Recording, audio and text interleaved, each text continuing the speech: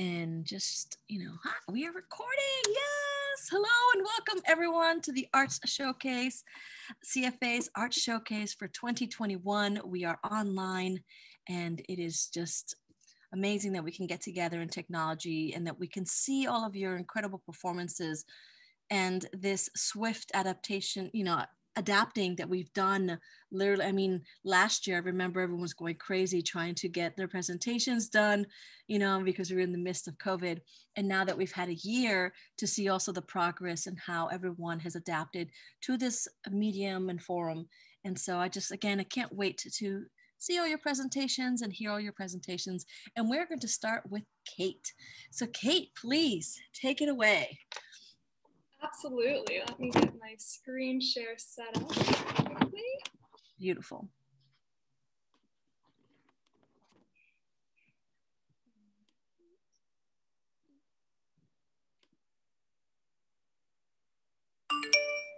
There we go. All right. Hello, everyone. My name is Kate Phillip. I am a theater arts major, dance minor, and graduating in December.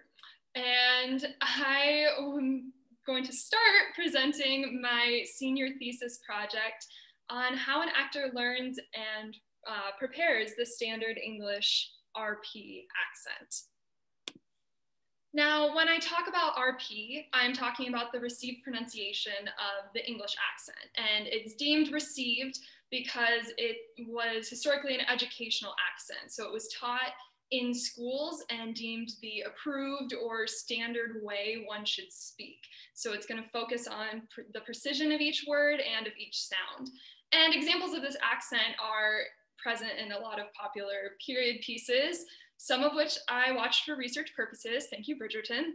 And specifically regarding The Crown, this type of accent has been prominently used by the royal family, and the Queen definitely has a very conservative form of the RP accent. There are some more variations today, but that's a lot of who has historically spoken it. Older BBC news broadcasters use this accent, as well as many plays, those of Oscar Wilde, Noel Coward, and one I recently saw in London, which was Conor McPherson's Uncle Vanya.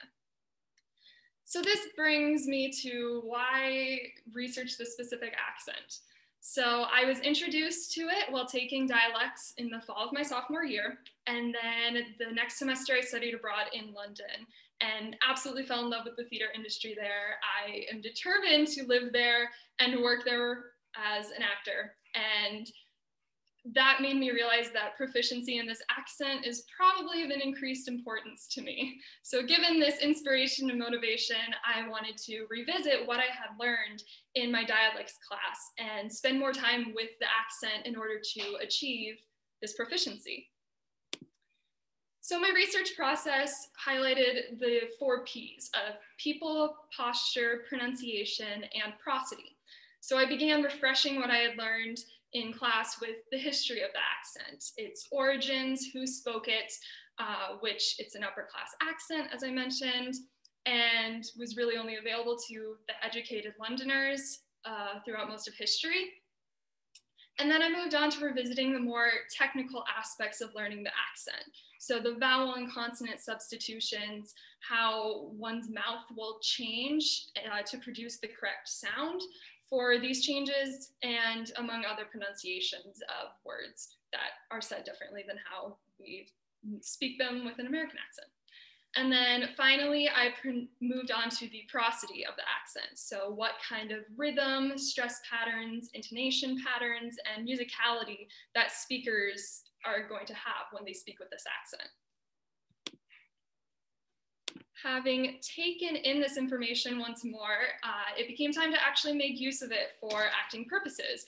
And that started my application and exploration portion of my research. So spending lots of time practicing the accent, playing with the changes in oral posture, and the rhythm of speaking different words with these different changes. This diagram shows sort of an easier way of understanding how the tongue and mouth will change shape, even when we just speak these words with an American accent. And that helps you then figure out how to change the shape of your mouth and the tongue in order to make those vowel changes for the accents. So specifically, to give a demonstration, if you're talking and then you want to make some changes to make it sound a little more RP, you're going to raise the jaw and then pull your lips back in the corner of attraction and drop your velum. Just a little example, but you'll be seeing more in a little bit. And this technical application is great, but as an actor, there's still another step needed, which is applying this to text and including it with actual acting. So as a culmination of my research work, I've applied the accent to 2 pieces of some dramatic text, one of which, this first one, is a paragraph from Jane Austen's novel Emma, and the next will be a BBC broadcast of the wedding of Prince Charles and Lady Diana. And with these texts, and as sort of a deeper research, I wanted to show how the same accent can still have differences based on what it's applied to. Seeing as an actor is never going to play their roles in the exact same way and speak in the same way or have the mannerisms in the same way, but they're all still RP accent. And I do want to address that what you're seeing are works in progress. I've been working on these for a time, but oral posture changes and proficiency still takes time to grow and develop. So this is an example of where I'm at now, but we still have some more weeks in the semester for my senior thesis to grow even more. And with that, here is the first of the 2 videos. How long had Mr. Knightley been so dear to her, as every feeling declared him now to be? When had his influence, such influence, begun? When had he succeeded to that place in her affection which Frank Churchill had once, for a short period, occupied? She looked back, she compared the 2, compared them as they had always stood in her estimation from the time of the latter's becoming known to her. And as they must at any time have been compared by her, had it by any blessed felicity occurred to her to institute the comparison, she saw that there never had been a time when she did not consider Mr. Knightley as infinitely superior, or when his regard for her had not been infinitely the most dear. She saw that in persuading herself, in fancying, in acting to the contrary, she had been entirely under a delusion, totally ignorant of her own heart, and, in short, that she had never really cared for Frank Churchill at all.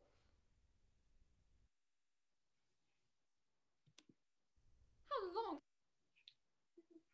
Here is the BBC broadcast. Wedding day in London. Fine weather, ceremony and celebration.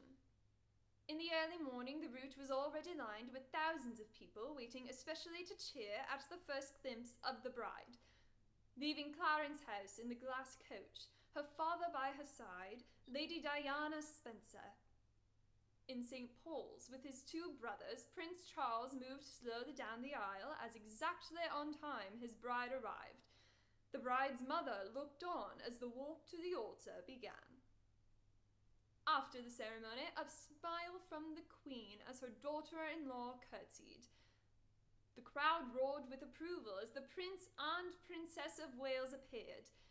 Bells and flags and banners, cheering and waving a royal progress through London.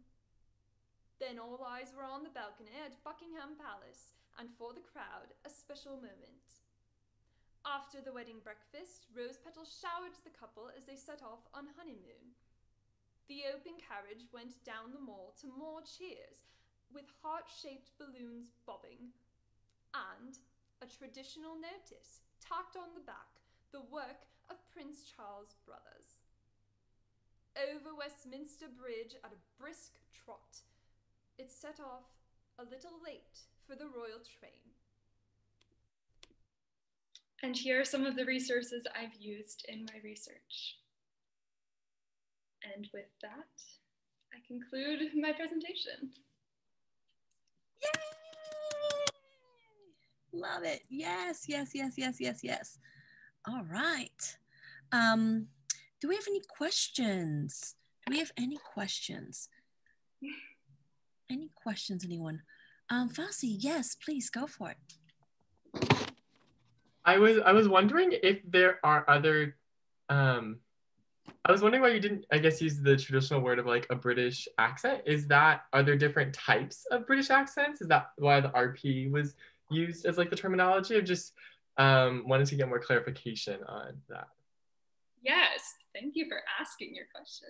So yeah, if you were to just kind of say like, oh, a British accent, there's so many different variations because really every different, I don't want to even say like county or area, like different cities have different accents depending on where they are geographically across like the whole island. So like a Manchester accent is going to sound very different than like a central London accent is going to sound different than like down in Leeds, like, and York is very distinctly different. So because there's so many different ones, you just have to get really specific with it. And even to just say like a London, well, there's lots of different like London accents. And especially like nowadays, there's a more contemporary like Emily London accent, but RP is used a lot more in traditional theatrical settings. And that's kind of where I want to take my career. And so it just felt more important for me to study that one first. Thank you. No, I see that you have a question. I do, actually. Great work. First, a suggestion. I think that you should most definitely audition for the next season of The Crown because you're perfect to play Princess Kate. And it's just with the name and the figure and the speech. So please, I can represent you on that. You're getting it. Second is a question, actually, which would be, how much did you discover in this and any accent work, but in this particular one, because it's obvious because you're using such a different things like Jane Austen and then this documentaristic material. How much did you discover that by working on dialect and speech, you are delivering characters simultaneously? How much that dialect brings you, because there was a distinguished character work in these two. I don't know if it's only based on accent or is it based, anyway, if you can elaborate on that a little bit. Yeah, definitely. I think the work definitely went hand in hand, but as I was focusing a little harder on the accent, some of that character work became a little easier for me to do, especially in regards to the BBC, because since that's a little less like, oh, there's text to give you information on how to be a character, it's more just normal people presenting, but I have to kind of don a different presentation of myself for it. That was giving me a little more trouble and not necessarily coming across the right way, but in having to really focus on raising my jaw, I felt so constricted as an actor because I'm way more expressive than that usually. But in the end, it helped me, I feel, present myself a little more as like a no-nonsense news BBC broadcaster. So I definitely think it went hand in hand. I started with character work for the Emma piece first, and then started applying more and more of like the accent work to it. Thank you. Because of time, there's a question in the chat. So Kate, I'd love for you to answer it in the chat so that we can start our next presentation so that Robin gets because I love the question. And so please also for everyone, feel free to utilize the chat. Because we have time restraints, we have to move on to our next presenter, Lilli. Yay! So Lilli, take the stage. And Kate, thank you so much. That was wonderful. All right. Thank you, Kate. That was awesome to hear. Let me share my screen.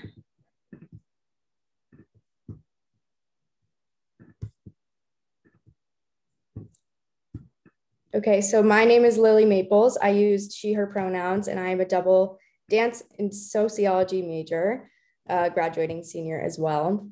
And today I am presenting some of my thesis research entitled Moved Powers, Creating a Safe and Equitable Studio Space.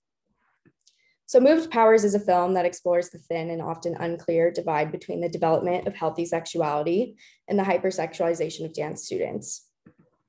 In July of 2020, there was an influx in the commercial industry of women expressing dancers, speaking up about the hypersexualization and abuse that they had experienced in what was supposed to be a safe studio space.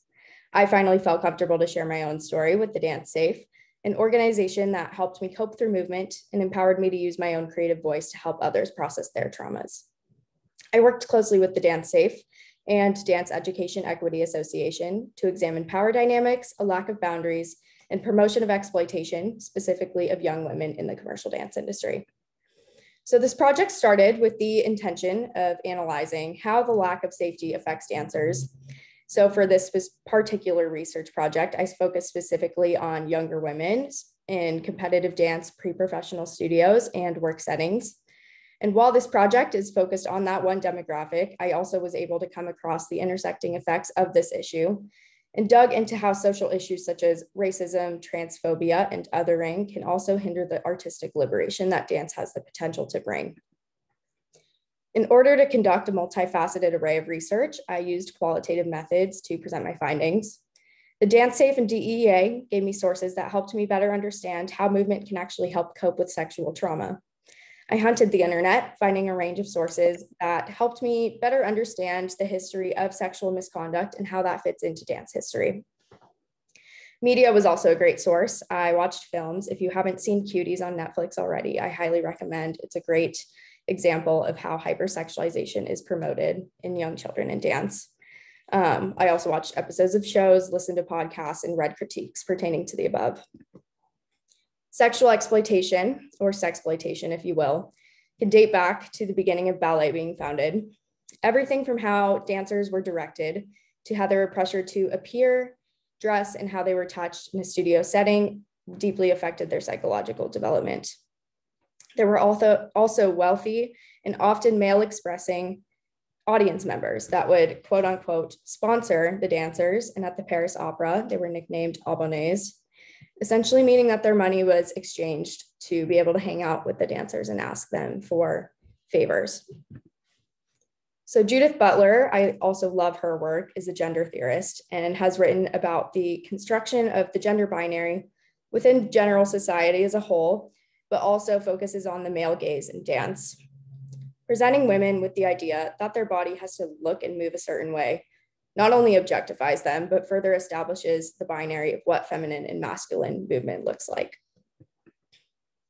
Dance is a communicative platform, especially for young children who are at such an impressionable age. And Melissa Deary had an article that was super helpful to this finding about how, as dance educators, it's important to not dismiss the creative process as a whole, but it is even more important to draw boundaries so that children do not feel as though being pushed into a place of sexual discomfort is normal. There's also a general lack of social sensitivity in the portrayal of dance in media. However, if preventative safety measures such as establishing boundaries, providing trigger warnings, and teaching consent in the studio space from a young age, it is possible that dance can grow even more in its empathetic nature. So basically my goal in creating this film was to not only create movement motifs that were representative of my own feelings, but also to push audience members and educators to think about how dance can actually be a safe space of hope for those looking to escape those feelings of trauma. I used a lot of code words for my research findings to create gestures and movement. Shame, power, performativity, resist, and exposure were among those used to create the gestures for this piece. The makeup and styling was also a fashionable look with slick hair and a black dress, and was chosen very intentionally, representing how not only females are told to appear in a dance setting, but also how emotions are often silenced after speaking up, hence the clean and kind of lack of emotion in the appearance. There's also a thin wall that I used as a prop placed between a duet of dancers that represents the metaphorical boundary, allowing the dancers to portray coming to their own terms of past experiences, working through trauma, and stepping into a safe and healing place. The film is 4 parts. Part 1, Breath Precedes Upheaval, is an introspective solo where movement motifs are introduced. Part 2, Acts, is a duet that represents the 2 sides of the boundary, mirroring in a state of uncertainty. Part 3, Immunity, you'll see this part in the video, is also a duet that shows a bit more of the individual journey. And part 4, Processes Framework, is a solo that explores what it means to move forward and how we can cope with trauma and frustration in a dance space by providing the framework needed to reach creative liberation, safety, and accountability in the studio. So with all that said, thank you for listening to the research portion. And here's a preview of the choreography.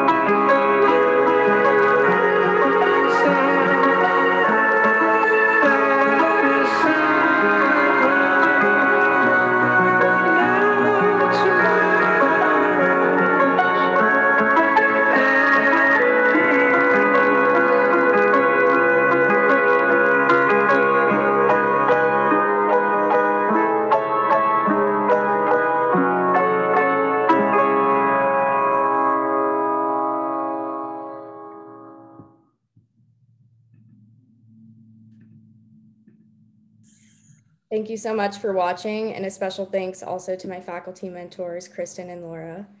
If you have any questions about the process after the symposium, please feel free to email me at my line email on the screen. Thank you so much.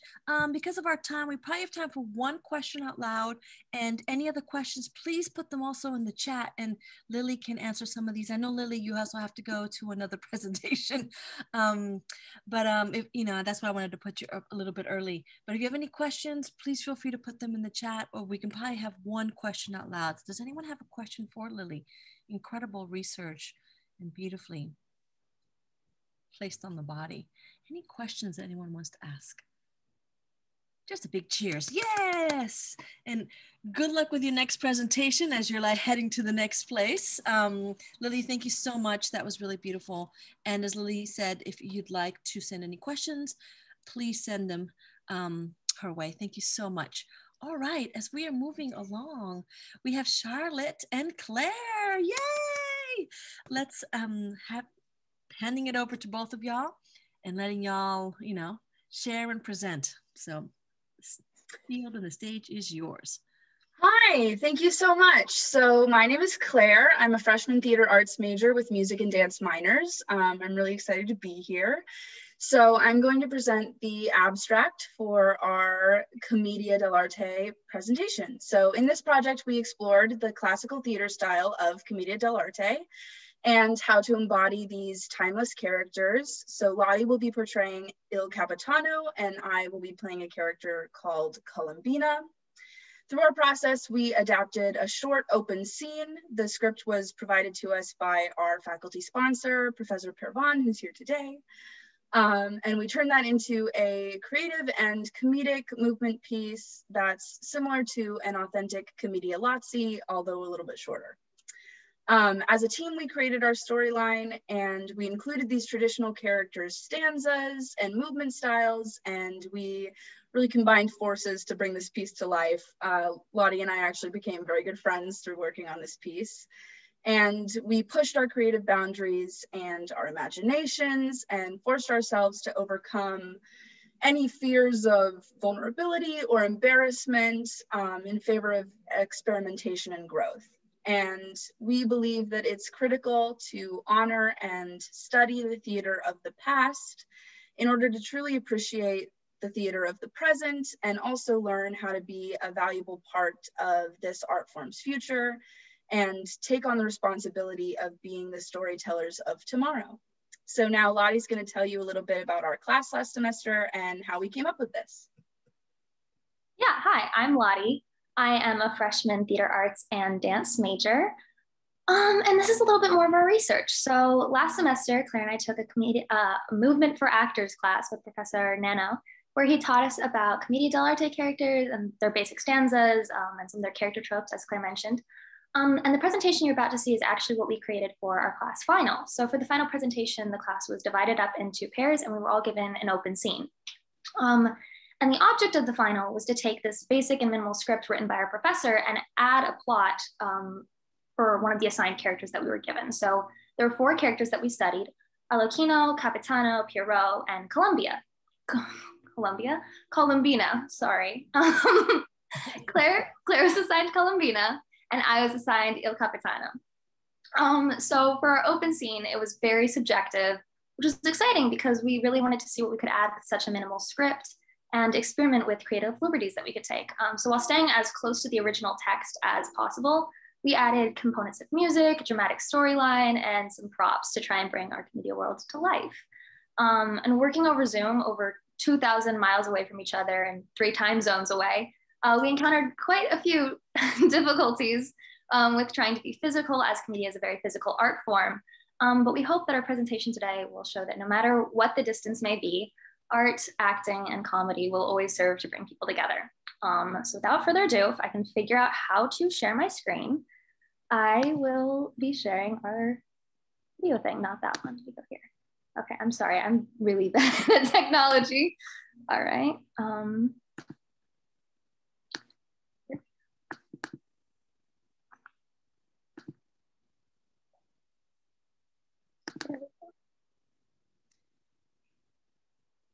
All right, I think we got a screen.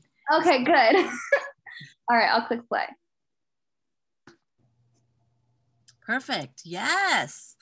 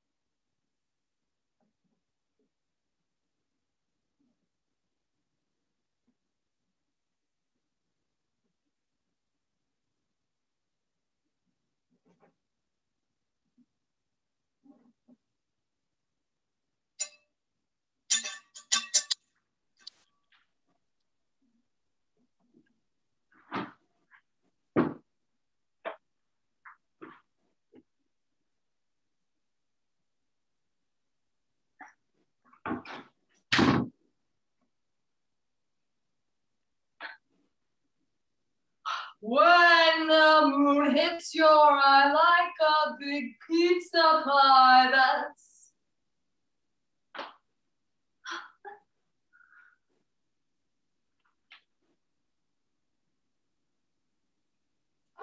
Delightful. oh, indeed. Indeed.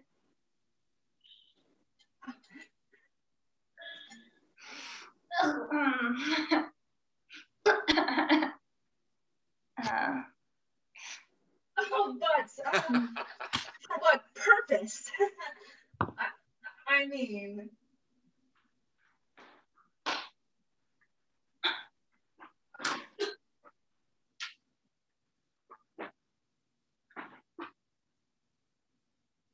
Don't be ridiculous. I'm not stupid, you know. No.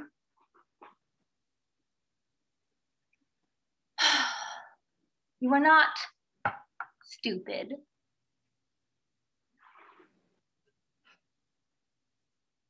Let's get down to business, to the feet of the huns. Did they send me daughters when I asked for sons? Your spine is a pathetic lot, and you haven't got a clue. Mr. I'll make a man out of you. Hate my every order, but a fire within. Once you find your center,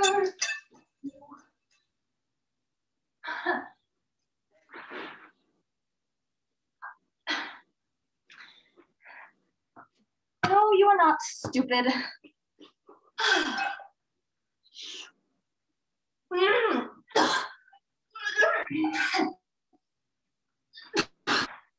But you must be joking me.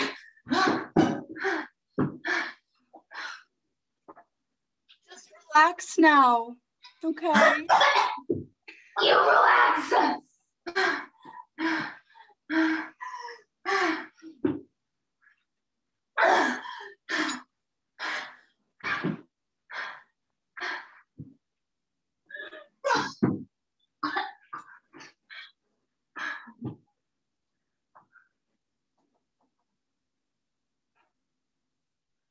Get out of here now. Mwah.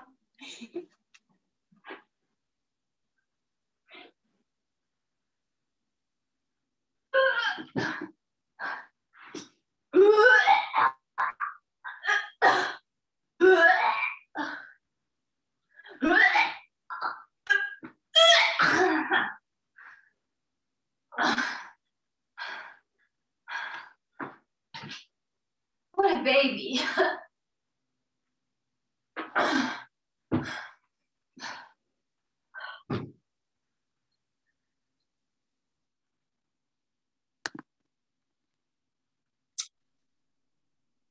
And that's it. Thank you for watching. Yay. All right, congratulations. I'd love to know if anyone has any questions that they'd like to ask. Also, please feel free to utilize the chat as well. Any questions that anyone would like to share? I mean, I'll ask a question. For me, it's what was it like, you know, how did you overcome the struggle of not being in the same space? Because both of you mentioned that that was, you know, the hardest thing, and it is. So how did you overcome that? How did you figure it out, especially when it comes to something like physical theater like this? Yeah, I think luckily this was our final presentation, so we had the whole semester to practice and develop some techniques. But I think the hardest thing was wanting to have the shared props and finding things that looked similar. And the main thing we practiced was okay, this is when I'm going to reach over and when you're going to grab this. And that's just how it's, and this is what side we're going to reach on. And working with Zoom in that way was not ideal, obviously, but a very interesting exercise, one could say. And it was definitely difficult, but very fun and very rewarding, honestly, to have to find how to be physical separately, you know, be together and also completely not together at all. Thank you. Thank you so much. Well, thank you so much for your presentation. Again, if there's any other questions, please place them in the chat so that both Lottie and Claire can answer them for you. Again, thank you so much. That was beautiful to watch. I could hear, you know, our amazing Dean in the background chuckling. Yes, Dean Alexander, we heard you and you're on camera. We filmed you. It's on there. We got you. We got your laugh. We got it. And, you know, we miss those things when we don't have the live theater. And so sometimes it's nice when someone is not muted and all of a sudden we catch them. So we love it. We love it. We love it. We love it. All right. We are going to now have Fossey. You're going to be presenting next. So, you know, the stage is all yours. Thank you. Thank you. Yes. So in a contrast, I am going to be talking all about technology. So, so switching gears. Okay, we good? Yes, awesome. Thank you, everyone. Hello, my name is Fossey Lynn Bianco, and I'm going to be presenting on my work entitled Acrobat Acceleration, using engineering to effectively reveal new perspectives on choreography under the mentorship of Kristen Smirowski and Mary Trunk. So the purpose of this project, entitled Acrobat Acceleration, is to explore the concept of perspective through the creation of a dance film. Through a multi-phase process, I investigated how many different ways can we view the same choreography, and how can technology be used to effectively reveal multiple perspectives. So to prepare for this artistic endeavor, I worked with one professor in the electrical and computer engineering department, and then two professors in the dance department who specialize in dance and choreography for the camera. So, I mentioned, I am a electrical engineering major primarily. And so I worked with one of the professors over there to develop an acrobatic shoe that tracks the acceleration of a circus performer's foot and uses this data to generate artistic data visualizations that respond to the performer's movement. I started this research back in June of 2020. And so the acceleration data taken from this shoe gets wirelessly transmitted to my computer, and it creates the art pieces like you see on the right. And so I conducted this research over last summer, and throughout this year, the 2020-2021 academic school year, I've worked to now incorporate this technology into a more formal dance piece to present the artistic side of this work as well. And so I would like to show you a little excerpt from the dance film.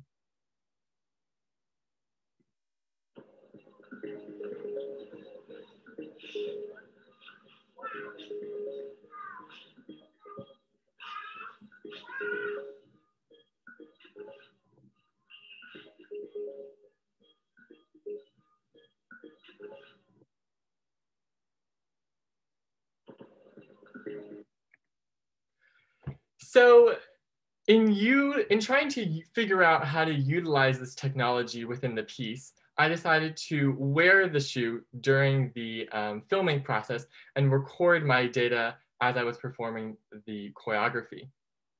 And so this data was collected, the art pieces were created, and they were overlaid on top of the video of the dancer, as you saw in this previous section.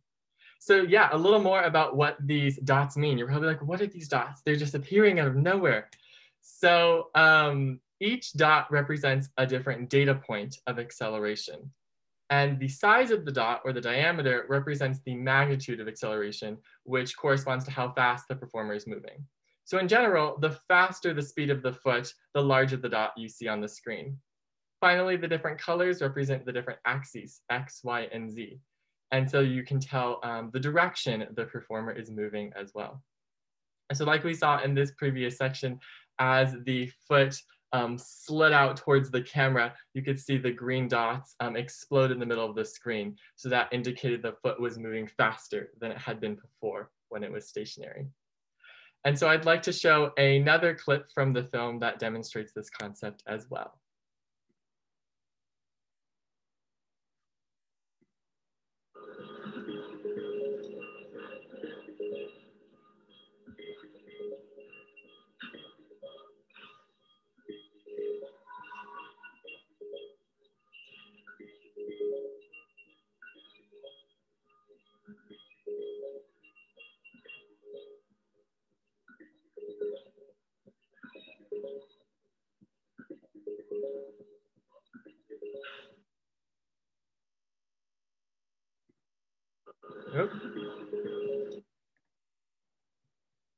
So in this section of the piece, we saw two different movements being presented. The first one was the coffee grinder, which you saw in the beginning, and finally the handstand at the end. The first one, the coffee grinder, which has its origins in hip hop and breakdance, was the movement where the dancer was kind of crouched towards the floor and one leg was straight circling around parallel to the floor as the other leg was hopping over the leg, sweeping.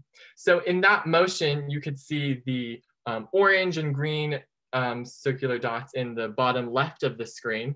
And as the performer was moving the foot faster around the circle, the dots exploded out. And as the performer was moving slower, the dots shrunk.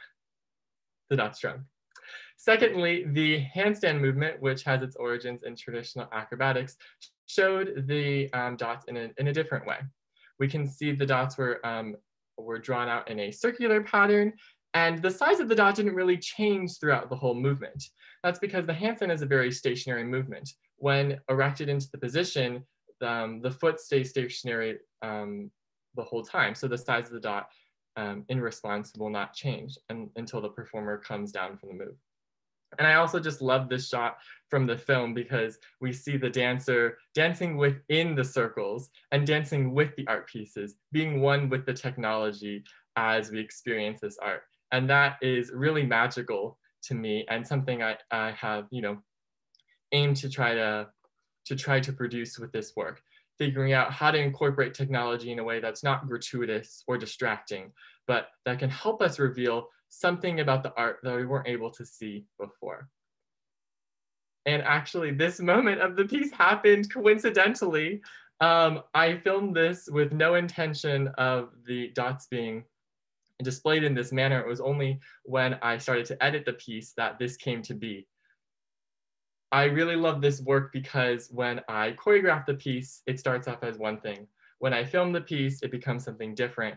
When I edit the piece, something different. And then finally, when I add these dots or artistic visualizations, it becomes something even more magical. And so I hope these artistic visualizations and this film can give us a unique perspective on the choreography that could not be perceived before and could not be experienced without the use of this unique technology.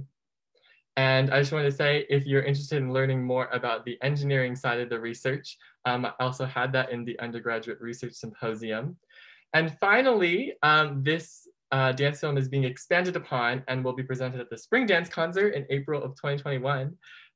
So if you would like to see the future development of this work, please go check that out. And that will be under the same mentors, Kristen and Mary, as this project was. And I'm also working with a student who's going to be composing a score for this piece. And finally, if you'd like to follow along and learn more about this project of technology and circus arts and dance, please follow my Instagram account at Digital Movement Art. And if you'd like to see the dance piece, I put it up on YouTube so you can scan the QR code to check it out if you'd like to at a later time. But thank you. Wow, wow, wow, wow. Thank you so much. I am just like, my brain right now is blown away in so many different directions. I can't even begin to like articulate. And I had stumbled upon your Instagram and I was like, what is this? And I was like, oh, very interesting. And I was like, I can't wait to hear more about it. And now I'm just like, I need to see the movie. I need to go into your engineering. But what a beautiful reminder of how intersectional our art form is, right? That you can bring in, and it's this reminder of like, of course we have this push towards STEM, but it really should be a push towards STEAM, and like that inclusion of the arts and bringing that together. So thank you so much. I would love to open it up. We probably only have time for one question, but anyone else can put questions in the chats as well so that Fosse can answer them. Does anyone have one direct? Yes, Ross, please go for it. So I don't know if this is a question, but I'm going to share a thought. Because I can't help but think about, as a dance teacher, one of the things that we often use as metaphor is this idea that the movement that you are doing with your arm, your body, your head, or whatever, has this kind of intangible radiation out into the space, you know? And that this as a teaching tool, I mean, it's one thing that it creates this product, but as a teaching tool to actually be able to see the impact of your movement on a screen, I think it can't help but increase the reach, you know, I mean, the sense of your own personal boundary, and then how much further the movement kind of radiates out if you can see it. So it just kind of made me think about that. And of course, tied to Lottie and Claire with the idea of breaking boundaries in terms of melodrama and daring to be ridiculous. And then Lilli with the feeling of that dance, the culture of dance training compresses and reduces the impact of the student in the space. So I'm just wondering how these, you know, Commedia dell'arte, this technology of actually visualizing movement and physics in the space, and then the radiation of the self and the voice and the impact of the student in the space, and how all of those can just kind of, you know, feed off of each other. Yeah, I think one thing that comes to mind when you think of that is, you know, I find these art pieces a sort of, you know, an expression of myself, because I do find, you know, myself sometimes torn between, you know, the arts and engineering, and sometimes I've, you know, previously felt I'm doing one and sacrificing the other at times. And so I love these art pieces because I feel like I'm expressing myself in a new way that is unique to both disciplines, you know. And I guess in terms of that reach, I was thinking about, you know, reaching in a different way, radiating myself and my expression in a new pathway, I guess. Mm-hmm. So thank you, Rob. Yes, Fossey, thank you so much. I can't wait to see the progress of this. I'm so glad I'm going to be following you. This is just again, I'm just sitting here like processing still what I've seen, and like what you're able to do, what it's going to be, how it's going to be effective. And I can't wait to see its growth. And so congratulations. Thank you so much for sharing. Next is going to be Daniel. Daniel, you are up next. Yes. Daniel. Yes. Hi, welcome. Yeah, I'll try and be quick. I'm Daniel. I'm a senior theater psychology double major. So yeah, I graduated in May. That's a thing. And I'll just try and be nice and quick. So for around 11 years, I started experimenting making sculptures out of pipe cleaners and just with wire as a medium for art. And especially over the last 4 years, I've been exploring how to apply it to theater. And it eventually turned into my thesis project, which kind of looks like this. Which is essentially what I did was I created puppets entirely out of pipe cleaners. And with Johnny Byrne, the props master of the department, we planned and mechanized means for creating puppeteering mechanisms into the skeleton of these puppets. And the designs I worked with and the mechanics are heavily inspired by both bunraku and Taiwanese glove puppetry, such as like the company works done by Phillip. Beyond that, let's see, I had to write something. I had to direct, film, choreograph. I had to choreograph stage combat. I had to teach puppeteering to people with relatively no theater experience. My loving roommates and wonderful cast were very patient, even though none of them are here to hear me say that. So I had to combine almost every different mechanical skill I've learned over the last 4 years about theater into applying a relatively novel and almost abstract art form to a completely different environment. And I'm gonna pipe down now just to save time. And while my full film is 13 minutes, I'm gonna show 5 minutes of it. And I will post like the YouTube link to it after. So if people wanna see the whole thing, they can. They are also not required. So there we go. So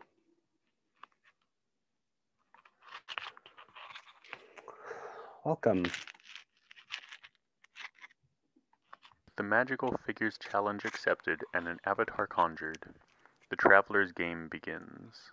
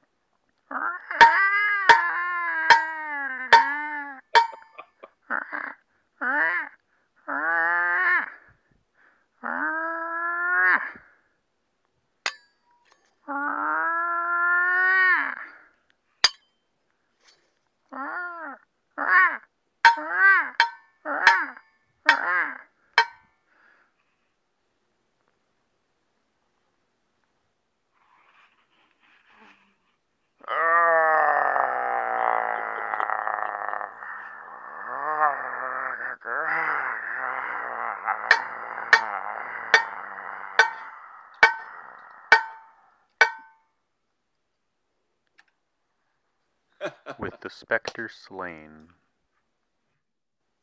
the traveler guides his avatar towards their next prey.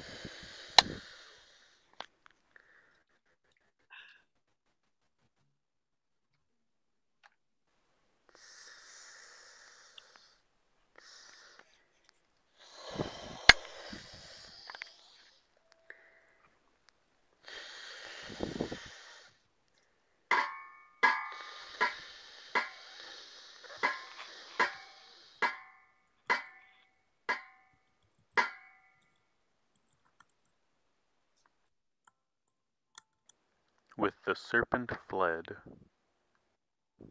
the avatar approaches its final conquest.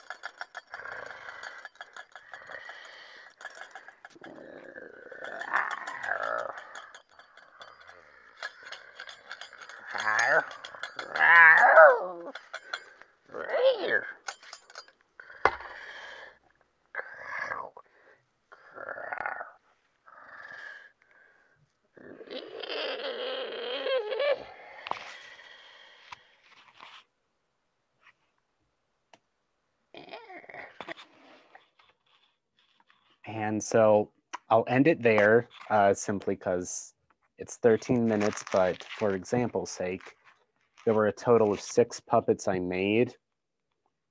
And yeah, I also, between a roommate and I, had to voice act a lot of the work along with editing and creating sound effects. So I guess I'd like to give the last chunk of time for questions if there's any. Yes, Daniel. Thank you so much. That was amazing. Please, y'all, go to his little portal and see the whole film. And Daniel, feel free to put the link also in the chat as well so people can see it, because now there's a suspense, right? And Daniel, that's the part where the plot's clear. Right? And I'd love to open up. Is there a question that someone would love to? Yes, Fossey, go for it. Where do you see the, I guess, the application of your work going? Would it be for a live setting or a film setting in the future? Just curious.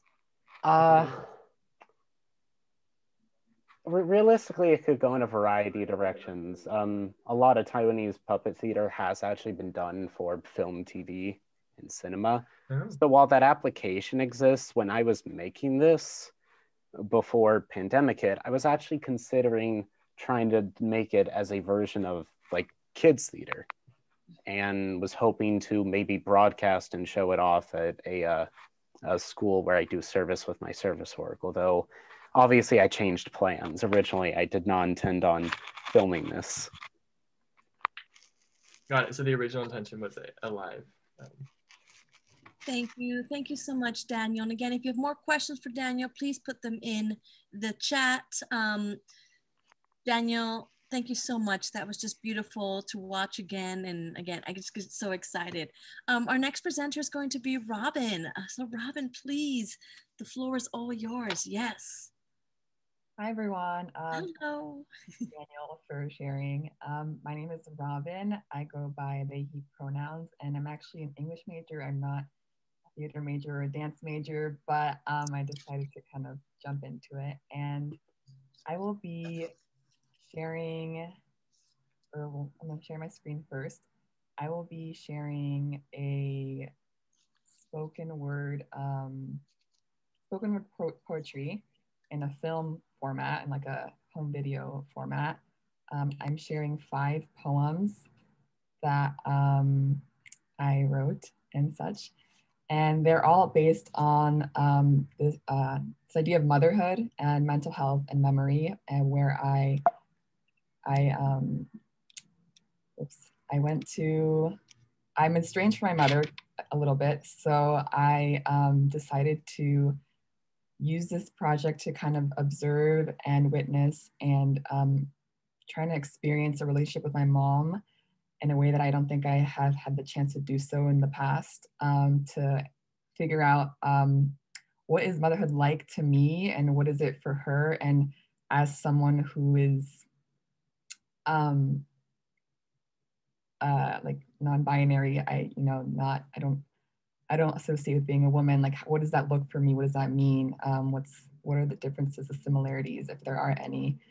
And a lot of this project kind of required that I really kind of delve into the personal and the intimate, where I had to be confronted face to face with the honest fact of recognizing our different matrices. So recognizing that she's a brown Latina woman who's a non-English speaker, who emigrated from the Caribbean, who's Catholic and a single mother, whereas I'm bilingual, brown, non-religious, non-binary college student, and kind of figuring out or understanding how the cultural and generational differences and the systemic issues strain our relationship in a way that just like is, well, yeah, in the way that systemic issues kind of further exacerbate and cause the strain in our relationship.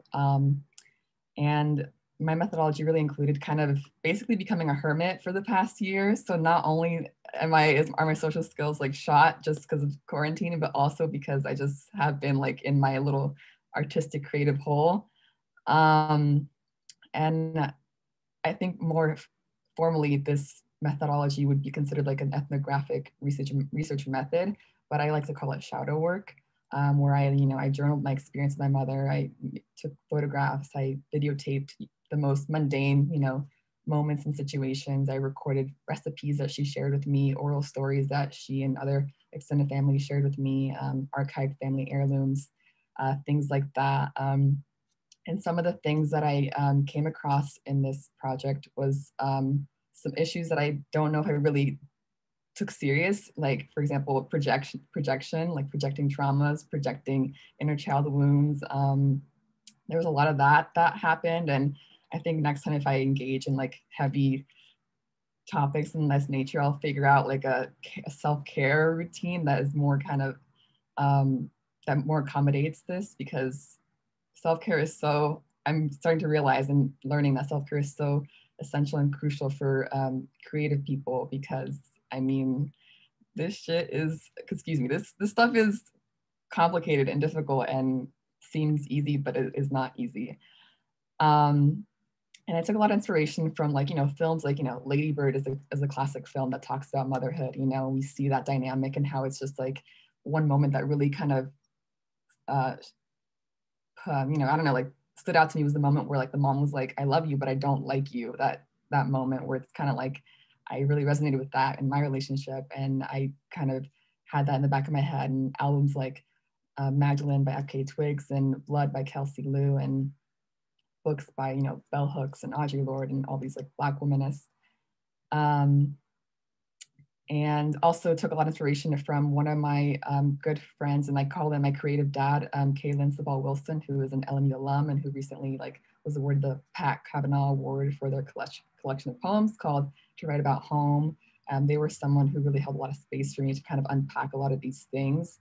So I didn't have to like do it alone, which was really nice, because I'm an older sibling, so I don't have, you know, an older sibling to go to for like parent issues or like relationship issues, but they in a way kind of served as like as a pseudo sibling. And yeah, the film is 7 minutes long, but I'm gonna try and just show maybe a portion of it.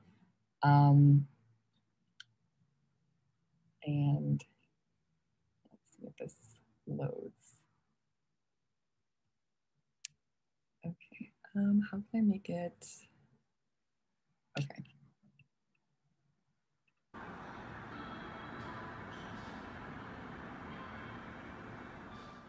I remember blooming in your belly, plucking petal after petal. They love me not. Oh, to be happy. Oh, to be wise. Tell me the majestic moment of my birth. How I was a light to come out of your black carnivorous cave. The wide mouths which many men could not strive for unless it was to meet their grave. But I, the greatest warrior to be born from the mother of bulls, brought forth past your envious right wing, stomping the walls, and infinity decorating the left side of my thighs, cut my way with bright lights shooting out of my chest. The shores of Manoa, with men of red faces, bare-breasted, layered drapes at their waist. Mother, your terracotta throne, it has sunk to the bottom of the sea.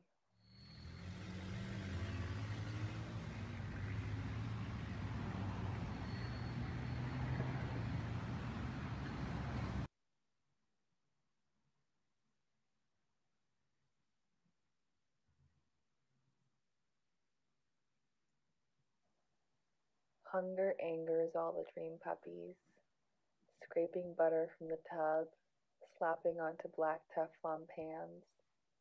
So we claw the walls of blue veins and drink the liquid of old trees. Who said nothing? 1,000,000 pieces. The self-mutilation of the mind is willingness to fragmentize. The bull cracks her tail in the air, firmly planting her hooves, all while crying over the broken horns and tattered red scarves. Feathers stroke her snout, dusting powder from the wetness. I shove the stove right back in place, crushing the crumbs across the floor. Hang up the phone. We'll answer the call another day. I think you should write down all your concepts. I mean, I haven't really thought of anything new for this one. it's just living in it.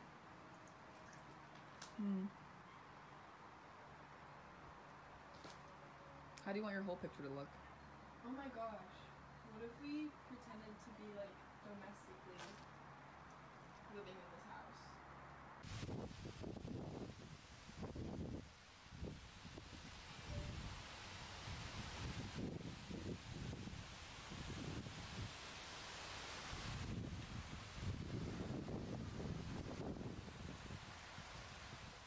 My memory, a matted set of bed sheets, lined, pinstripe light blue Tommies, tangled each morning between my calves, snagging my ankles and folding in between my toes, disturbing the nails, snuggling the cuticles. No matter the bed, does not change from the musk of a late September summer to an early February spring, frosted. I counted the day by each drop of rain that came from the hurricane. I came here for wind to explain, choices to leaving duties disrespected. I'm flipping through each cover, comforter speckled with dusty pink stains, scrubbing bleach monthly on something permanently placed. I lack some lessons in remembering my body. I find you in each pair of lovely eyes, pained and flinching, inching next to you, but you've promised me right by 14. I left with my heart pinned, thorned throat, carrying a cry from a 400-year-old wave, washing back the dark hairs that stuck on my arm, sandy grind on my skin, sea foam follows my feet, and you came all this way just for me.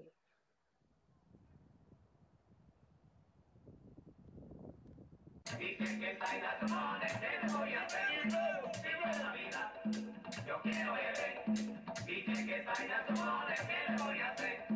Esta es la vida, yo quiero beber. Dicen que esta isla se pone, ¿qué le voy a hacer? Con jaleo de saxofones, la fiesta se encenderá. Con globos, con bolivita y llevo así para gozar.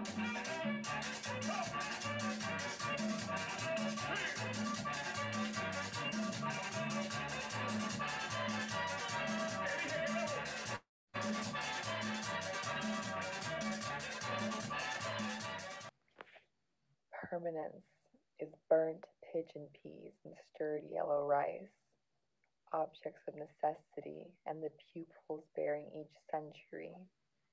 She didn't pick them bare like they did in La Yaya. No, she didn't pick them at all from the trees. I have never seen her hold a blue bucket with green cases of skin. She hasn't sat for hours in chairs with cracks in the legs and wobbling teeth. But she has flipped the layers of dried grain, and she has juiced the chicken for seasoning. I tasted something spicier than when I was 7. Tongues do not hold memories like hands do. The flavor of sweat, the shine of browning skin, what made the bed break was some ages of tsunamis. Crying pillows and drenched sheets, torn from one end to the other, dragging. The mirror sees, but is kind enough to dissolve the object once misplaced from permanence.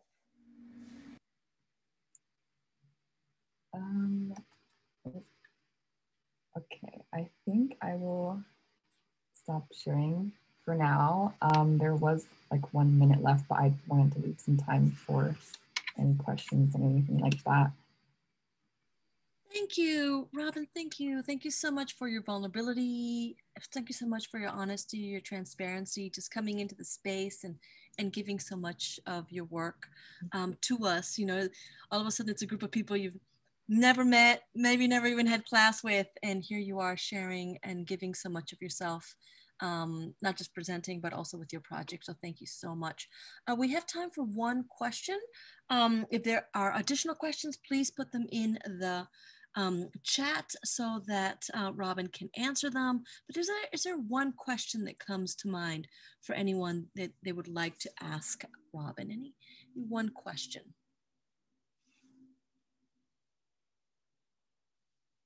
Yes, go, Nano. Hi, Robin. Wonderful work, touching and powerful at the same time, really. Because you're using so many things in this work, did poetry come naturally as a first place to go to you, as a poetry came as a result of other thinkings and dealings and understandings and imagination and everything? Yeah, so poetry definitely is kind of feels more comfortable and natural to me. I just have, I don't know, I feel like I have this like unshakable trust in like words and like text and like the written word that sometimes it's like my detriment that it just felt like, okay, I have to start with words first because like the imagery and the vision sometimes feel like it's like too overwhelming to kind of like really grasp. So that kind of came after, like the imagery came after the words. And it is a lot though. I call myself like a multimedia creative or creator just because like I want to do everything all the time. Like I want it all. So yeah, sometimes it turns out messy. Sometimes it turns out like a beautiful compiled piece, but I just have fun with it. But isn't art messy? You know, it just is what it is. Thank you, Robin. Thank you so much. That was beautiful to watch. Our next presenter is going to be Gwyneth. And let's see. Gwyneth. You go by Gwen? I do. Okay. Thank you so much. Gwen, the field is yours. I know you had to enter a little bit later. You were coming in from another presentation, moving on to this. I don't even know if you've had a break or not. I hope you were able to have a little break. And so the field is yours. Thank you. I'll share my screen now.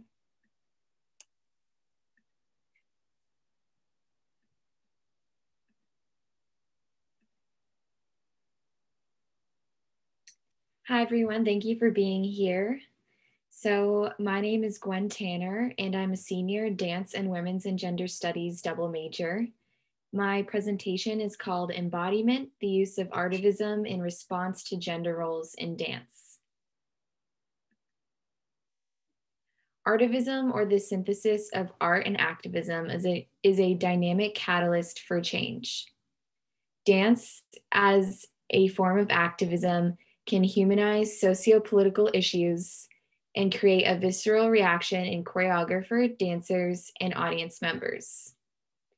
My presentation explores how dance artivism can be used to challenge the socio-political issue of gender constructs through movement. I'd like to first take a moment to center myself in the work as a cisgender woman and how that experience can influence my research.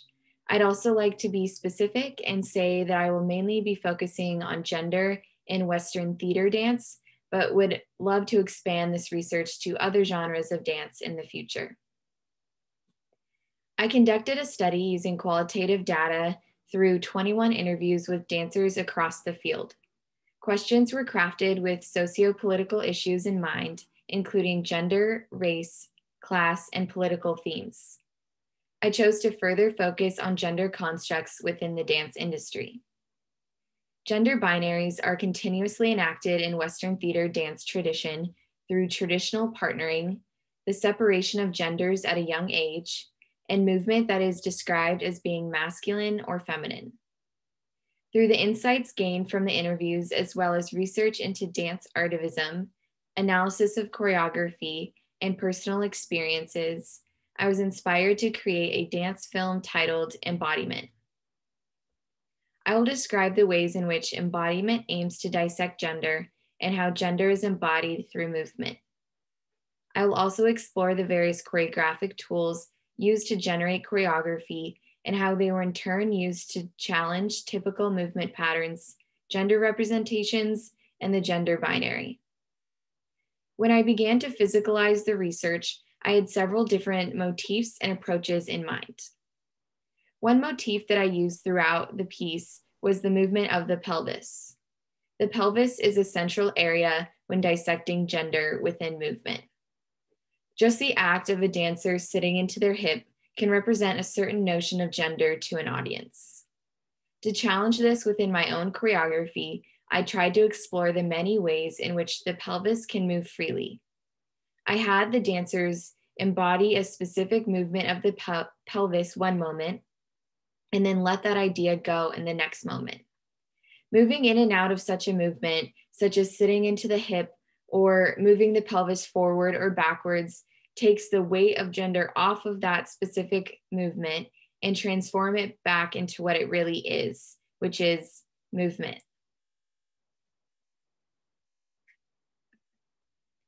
The 9 dancers involved in the piece were asked the following questions at the start of the rehearsal process.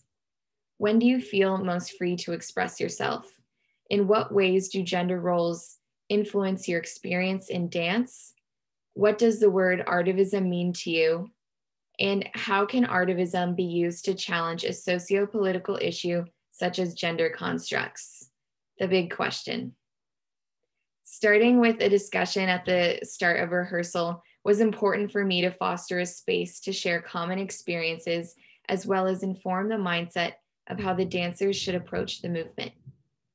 All of the dancers added their own individuality, background, and experiences into the movement of the piece, taking my choreography but truly making it their own to match their own experiences of gender in the field, and hopefully to push them to question how they have been taught to embody gender in the past.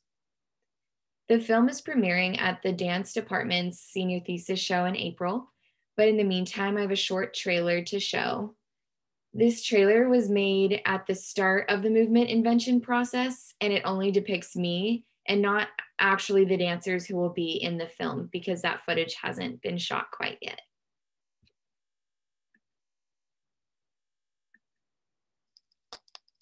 I think artivism is defined by the reaction of the audience, not the intention of the choreographer. I used to always hate it at conventions when teachers would be like, if you're a girl, do this, and if you're a boy, do this. I think it also has this gender map on top of it where up until, you know, the start of the 1900s, 20th century, so many company directors were men, and most dancers were women, you know, so that there's a gender power dynamic going on.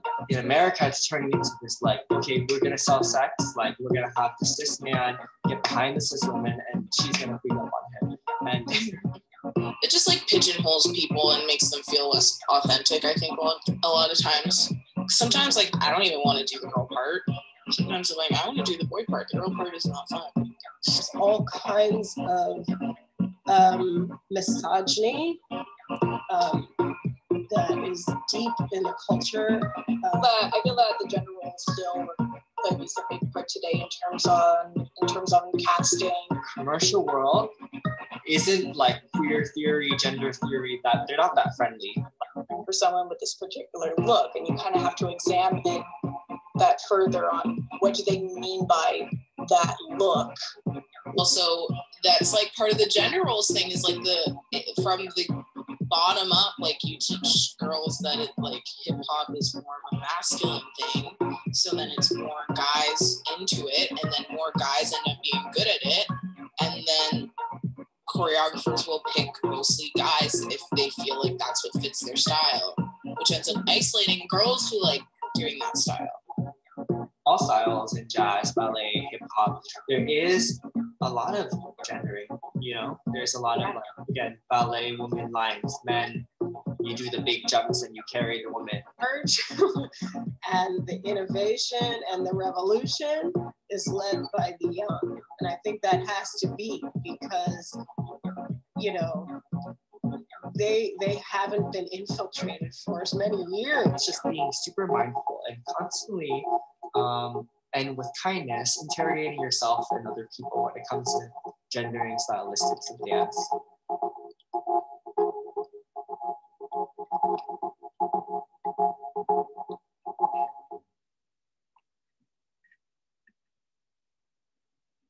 So my goal for the piece is to challenge typical movement patterns, gender representations, and in the end, push the dance community to evolve.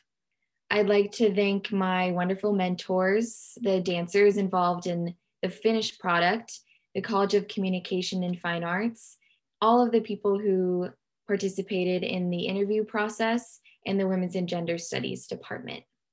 Thank you. Yes, thank you. Thank you so much. We have time again for possibly just one question. And if there are other questions, we can definitely move them to the chat. We are definitely running behind, but you know what? I'm running the session, so what? No worries. We have 2 more presentations and we'll have them.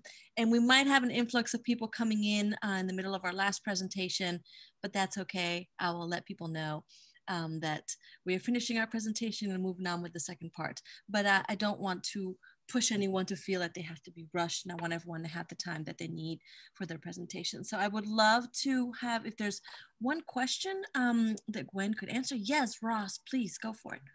And I asked a question earlier, so if anyone else had a question, I didn't want to take over the time, but it doesn't look like it. So Gwen, I'm curious about your decision with the finished product to not have yourself in it. Can you talk about what that process was?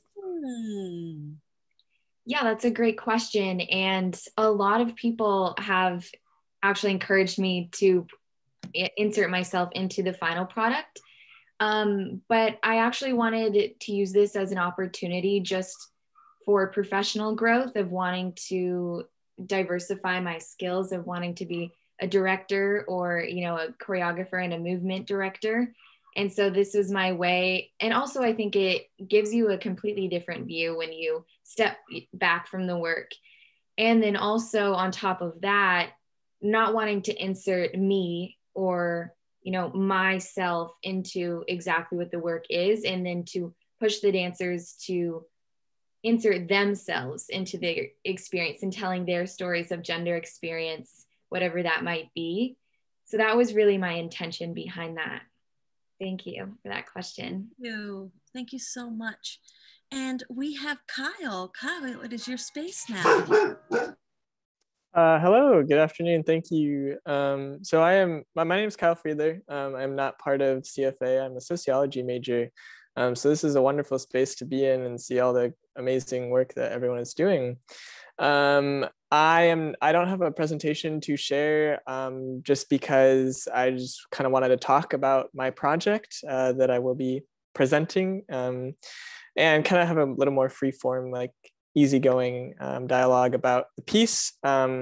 So if you haven't seen it, I did film a dramatic reading of a play that I wrote for the Symposium. It's on the hub page.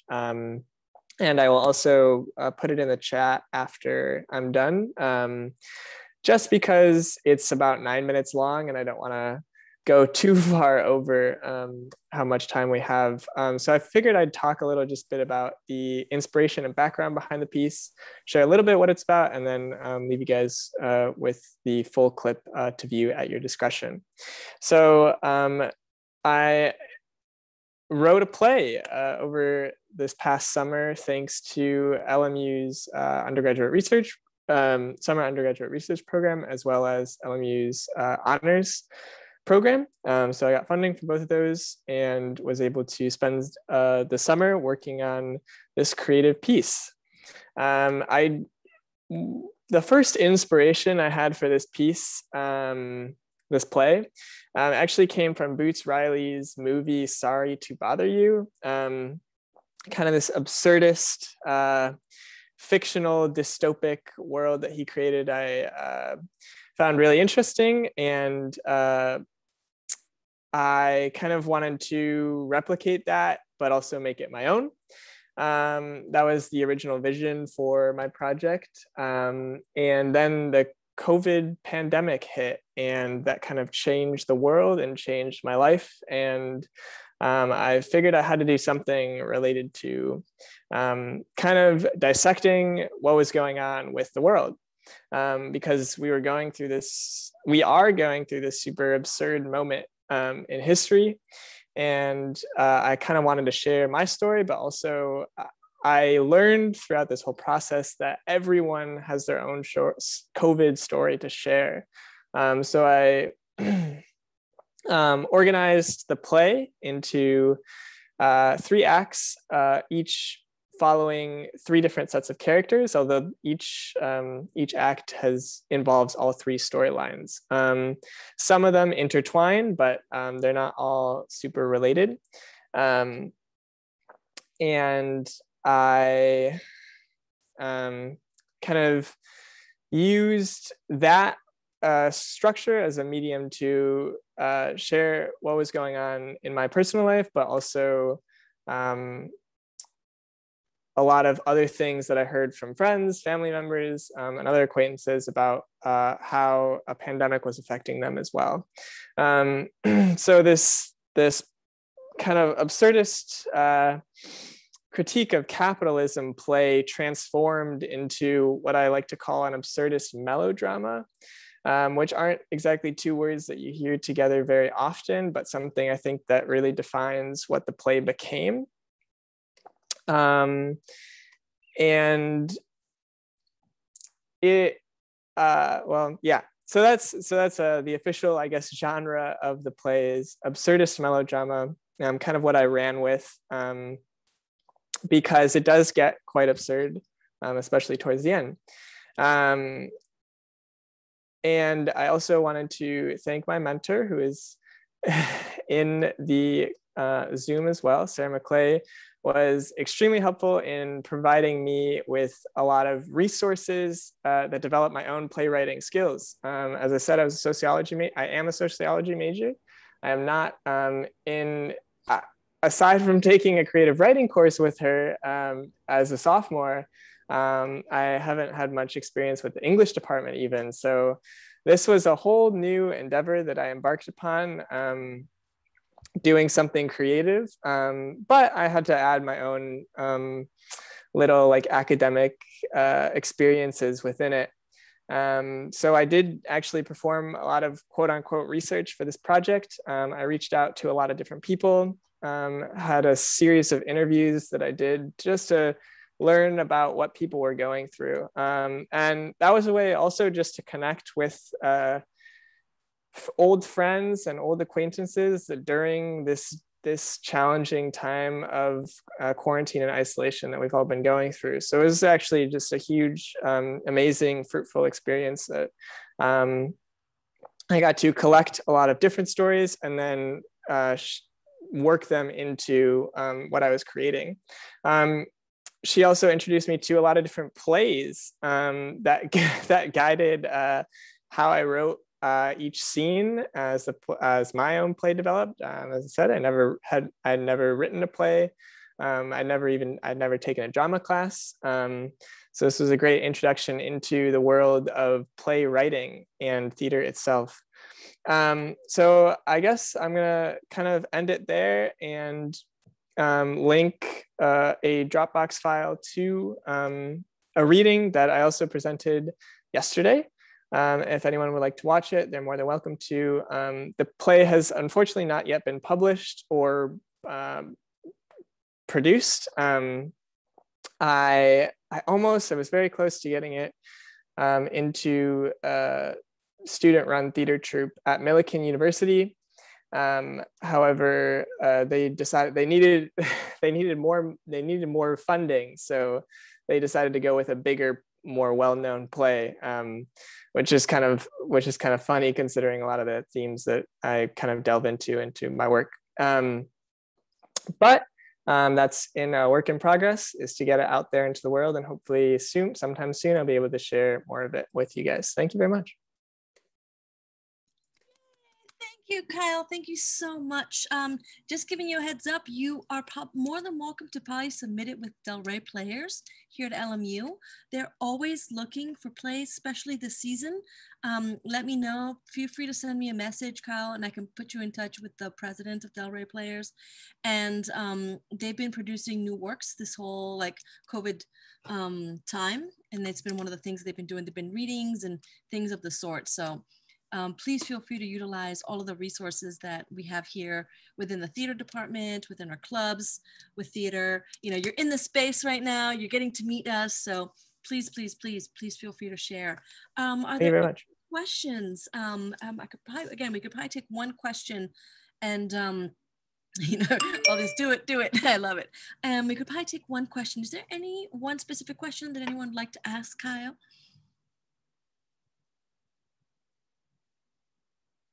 No. All right. And so we have one more. Yeah. We have one. Do we have one? Yeah. Oh, yes, Robin. Yes. Oh, I didn't see. Yes, Robin, please share. Since you're a sociology major, what, I guess, like got you into playwriting? Like, because those two things don't seem to like match up, come together. But I guess like I wanted to know, like, is that just a personal interest, personal hobby, or did something inspire you? Yeah, so I mentioned the creative writing course that I took as a sophomore. And that kind of was the big push, I guess, into the creative world. Definitely my mentor, Sarah McClay, was just very helpful in kind of being like, you should do more of this, I guess. And it just kind of went from there. And I actually had I talked about how COVID kind of transformed the project as a whole, but I actually had completely other different research plans for last summer. And then COVID hit and changed what I was going to do. And I needed some new sort of ideas, and it came from there. So that is how I went from sociology to English over one summer. I love it. Absolutely love it. Kyle, just to let you know, my dissertation, so much of it is sociology. I took so many sociology courses to write my dissertation in theater so that I could be informed with what I was writing about. And so, it is definitely a blend. Again, going sort of like the theme that I'm sensing from all these presentations today is how intersectional all of our work is, and how the arts really blend into every single other discipline in beautiful ways. And again, I always push STEAM versus STEM, and for people not to forget that. And so I think you're also another beautiful example of this. So thank you so much.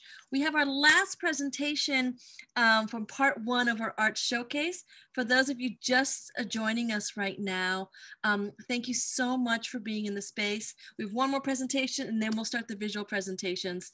And so let's hear from Kate one more time. Yes, Kate.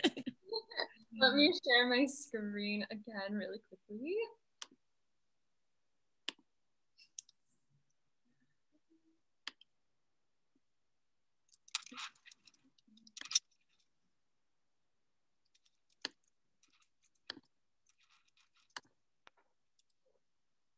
All right, so I'm gonna bring it home. My name, for those who are just joining and haven't been here from the beginning, my name is Kate Phillip. I am a theater arts major, dance minor, graduating in December.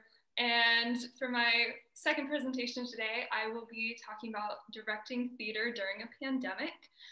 This project kind of came to fruition during my directing for the stage class that I took last semester with Dr.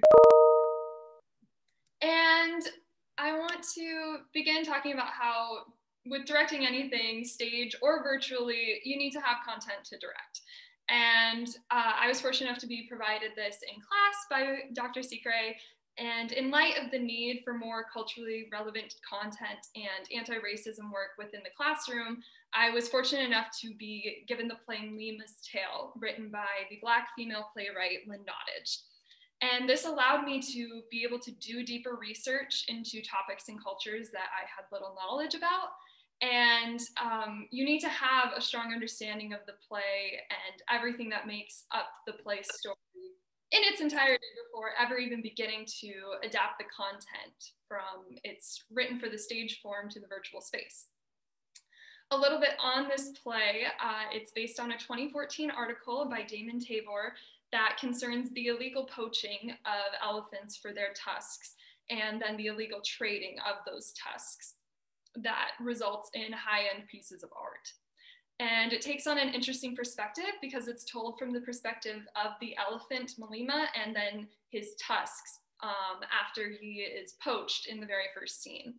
And as I delved more into my research for this play, it show some cultural context, because I discovered that the genre of this play is a theatrical fable, and that relates to the very important traditions and oral storytellings and fables that are prevalent in African cultures. So after an initial reading of the play, I began my research work on the basic parts that make up the story, identifying the main plot and themes so I could know what deeper research I needed to do before constructing my directing vision for the final scene that I would be directing. It's in these first stages of my research that I became uncertain how I would direct a scene from this play with the two classmates I was assigned as the actors, who are both white, seeing as the majority of the characters in this play are African and Asian. But that led to some further research into the construction of the play itself and the way Lynn Nottage wrote it, which is a really interesting aspect to this play as well. The 20 characters in the play are of all different ethnicities, and they would be played by only 3 actors of different ethnicities. Exempt of Malima, who is the sole character that actor would be playing, and it is to be cast as a Black African man. But everyone else is going to be playing all the other roles and playing multiple ethnicities within the show. So this really helped me go back and formulate my main theme of the play that I wanted to focus on in my directing vision, and that's based on the universality of the issue of this elephant poaching and human greed and corruption and environmental destruction for profit. From there, I did more of the standard research for context about the actual plot and setting for the play. I began with the very source and inspiration, the Ivory Highway article that I mentioned earlier, and then went into a deep dive about the issue of ivory trade and the statistics behind the elephant poaching and tusk trading, both at the time that the play was written in 2014, as well as what it's like today. And once I had read Tabor's article, and I knew its influence on the production, but still did some deeper digging into Lynn Nottage's creation of the play, what her process was like, what kind of research she conducted prior to writing the play, just to get a better sense of her intention for it and her message and how that can be incorporated into what I present with my actors. And then ultimately I did the most research into the cultures represented into the play to get a better understanding of the characters and their individual participations in the journey that you see in the play of the tusks from elephant to display case. And then it was time to really start developing my directing vision and bringing Nottage's words into performance. So I began with some script analysis and then devised my vision for the entire play. From there, I broke down each character and got a better understanding of how they all fit together in the journey of this play. And then I selected a scene and began getting the actors involved. And I wanted to still be very conscious about my casting, and that led me to select scene 11 from the play. It mentions no specific names or pre-written, and has no pre-written dialects for the characters to imply certain things out of the context of the entire play the way Lynn Nottage wrote it. It also worked out well that this scene is one of the more crucial scenes in the play.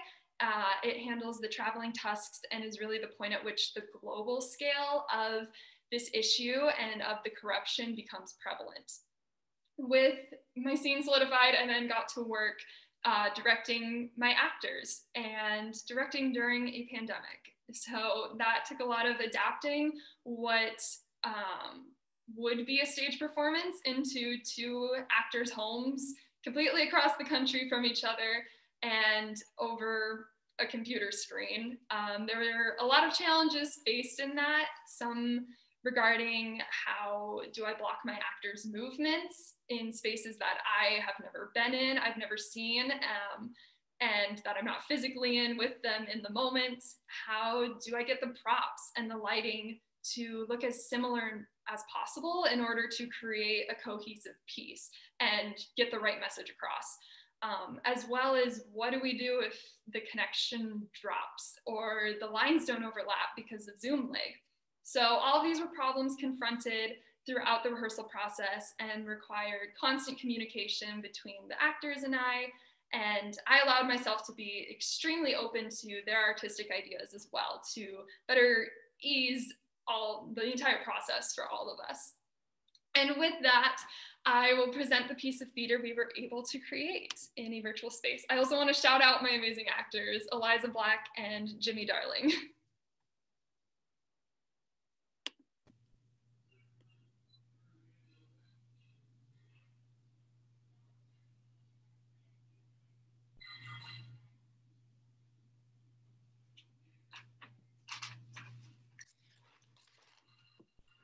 Sit. Sit. May I see your identification?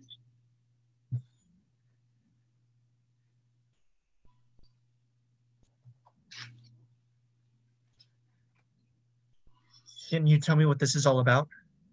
I'm only in Vietnam for another day. I haven't finished my logs, and I was hoping to get out of here in Where are time. you coming from? Malaysia. Port of origin. Mombasa.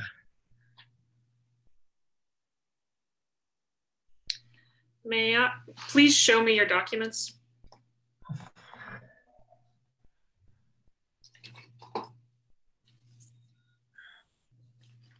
As you can see, all of the declarations and certificates for the containers are current and up to date.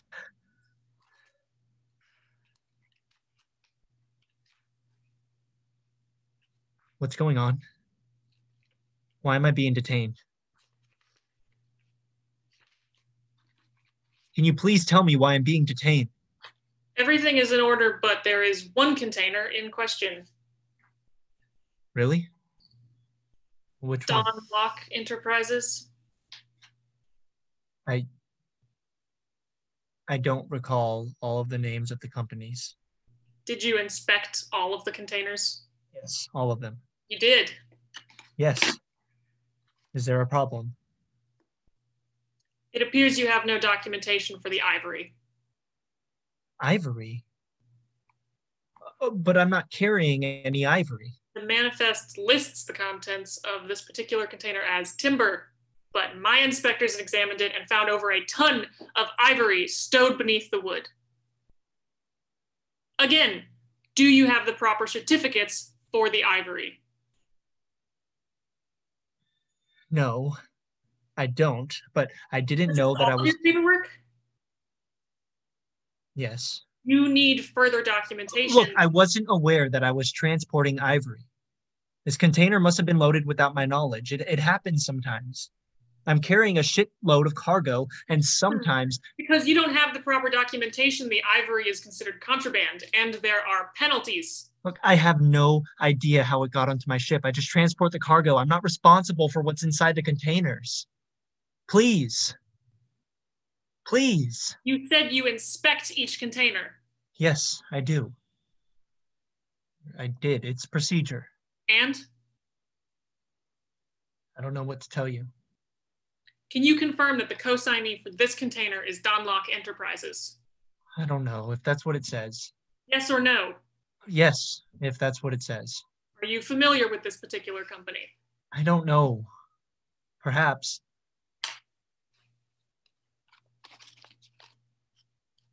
Can I make a telephone call? I'm sure I can clarify everything. Of course. Excuse me. Mother fucking hell. Son of a bitch.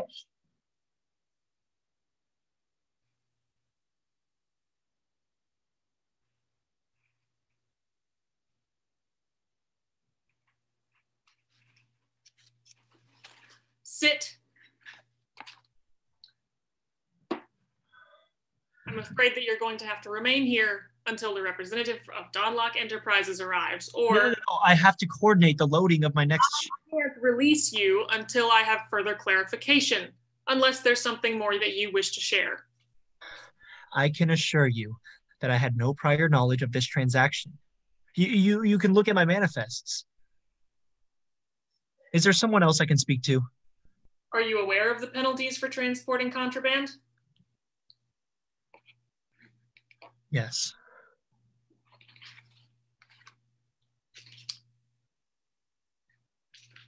But of course, there are fines that can be paid to avoid this problem. I'm sorry? Fines. Oh. Do you understand? I do. Look, I didn't know that I was carrying. That doesn't matter. I wasn't prepared. Perhaps Mr. Locke will be better prepared. Perhaps. So what do you think we should do about this? You're asking me? I would like to know your opinion.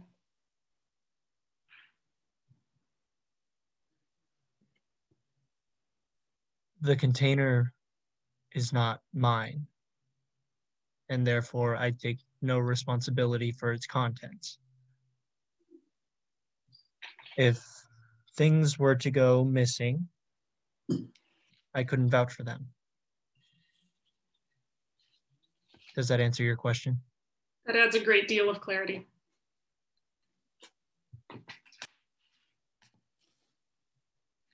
To be clear, I'm not a friend of Don Locke. That is good news for both of us.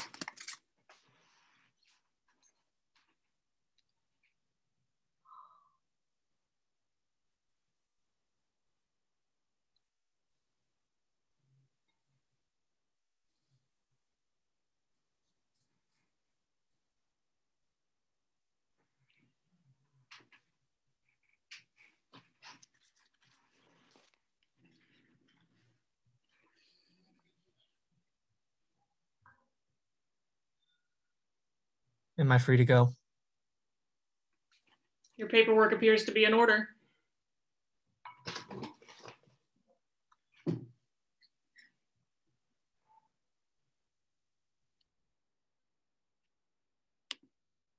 Thank you. Yes, yes, yes, yes, yes, yes, yes. Kate, thank you so much. Thank you, thank you, thank you, thank you, thank you. Is there one question anyone would like to ask before we conclude our part one of our arts showcase? I would love to open up to at least one question for Kate. Does anyone have one question? Yes, Fossey, go for it. Thank you so much. Can I ask more about what the makeup was representing or meaning? Great question. And I knew that was going to be a question. It's a really cool element of the play that I wanted to still incorporate, even though we were just doing one scene. Basically, from the get-go, Malima would be, once he is poached and is then the actors representing the tusks, throughout the play, he increasingly gets more and more white powder and makeup on him until the very end when he is like just the lone tusk sculpture. And what I was representing through this and what it represents through the play is because each scene is different characters as the tusks travel from Kenya all the way to China. And so as it's being passed from one person to another, they're kind of affected with that stain of being a part of this poaching and killing of the elephant. So that's what that's representing is at that moment, and that specific moment that I chose for Eliza to go put the makeup on is when the tusks have been completely passed from Jimmy's character to Eliza's character, and now they're going to travel from Eliza's character to another one. Oh, that's so cool. Wow. This sounds so good. Oh my God. Thank you. Thank you so much. Thank you, Kate. Thank you, everyone who's come in to the performing arts section. Thank you, everyone, for all your contribution, your research, your projects. Just beautiful, beautiful, beautiful, beautiful, beautiful work. Thank you so much. We are now going to slowly transition to part two of our visual arts presentations. Those of you who are here for the first half, thank you so much. If you want to stay, you're more than welcome to stay. For those of you who've just entered the space, we will be beginning very shortly in about a minute or less, but I just wanted to give the space for the transition and to say thank you so much. And I'm going to end also the recording that we have. So thank you so much.